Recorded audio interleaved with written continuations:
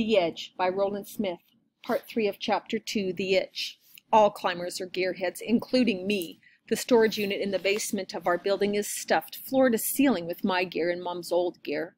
I'm not even sure what's in the unit anymore, but I know it's not enough. Ethan knows the best way to get another climber is with the allure of gear. I tried to hide my gear addiction, but it didn't work. Ethan gave me the gear gotcha grin. A gearhead can always pick out another gearhead. Once again, I changed the subject. Who's the climb master? A climb with this many people had to have somebody in charge, probably more than one person. JR shook his head. Don't know. They didn't say. But I'm sure it will be someone well known. Plank can get anyone he wants. Which got me thinking about who else was being recruited for the climb.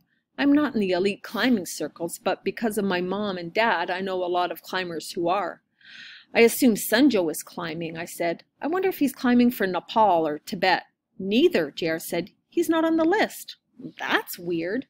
We thought so too. There's a girl climbing for Tibet, 17 years old. I haven't heard of her before. Probably Chinese, Will said. He was probably right. The Chinese think Tibet is China. They wouldn't allow a real Tibetan to climb for peace or any other cause that wasn't in China's political interest. What about Nepal? A boy, JR answered, also 17. Never heard of him either. I'm sure they tried to recruit Sanjo, but he must have passed. I heard he's pretty busy since his Everest summit, endorsements, personal appearances, and media interviews, which reminded me why I was happy I wasn't the youngest person to summit Everest. I liked hanging out with twins. I liked going to the zoo. Sanjo is nearly impossible to reach, Jack said. Everything has to go through Zopa now, and you know Zopa. I don't think anyone really knows Zopa. He's Sanjo's ex-Sherpa. He's also his grandfather and a Buddhist monk who magically appears and disappears when you least expect it.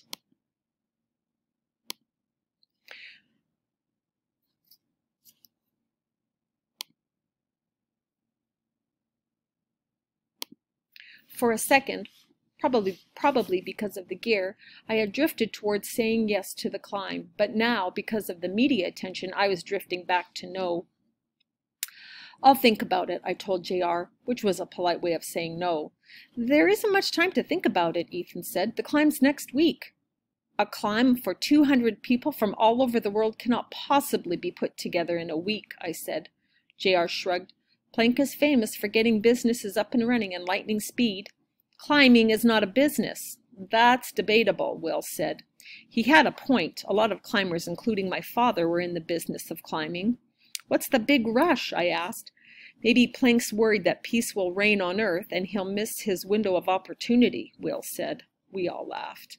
Seriously, though, JR said, there is a deadline. Plank wants the Peace Climb documentary to air on Christmas Day. You're kidding me.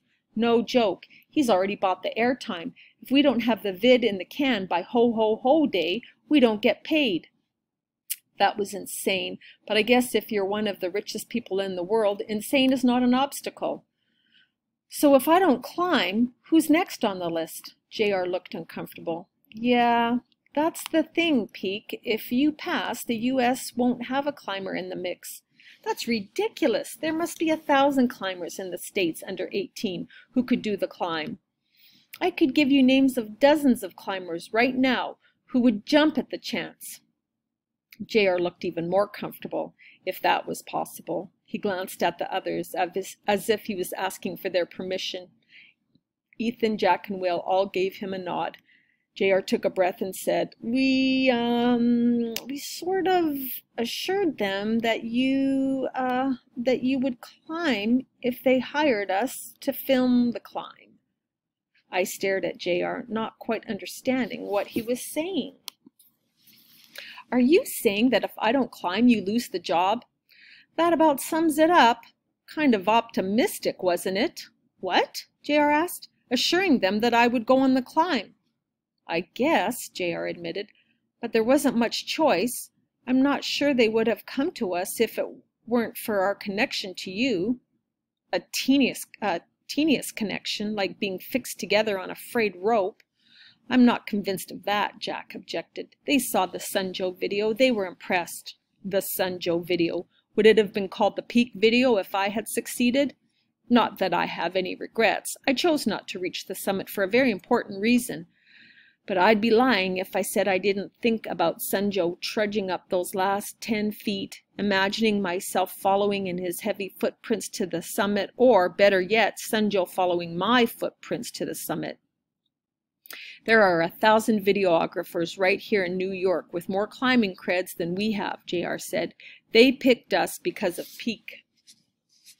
It's nice of you guys, not to mention the fact that I totally let you down on Everest. You didn't let us down, Will said. You shot the vid of Sunjo reaching the top. We used almost every second of it in the documentary. If it weren't for that, we wouldn't have had anything. I didn't take the video for their documentary. I took it to prove that Sunjo had reached the summit of the highest mountain in the world. I don't understand why Planck's people didn't come directly to me if it was so important that I join their peace climb. That's a great point, JR said. We talked about it all the way up here in the cab. And what did you come up with? Zip, JR said. It doesn't make sense.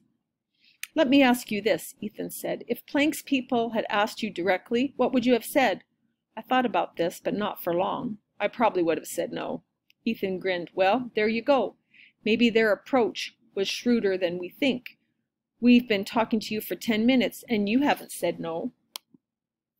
Apparently, Ethan didn't understand that I'll think about it meant no. But then again, maybe it didn't mean no.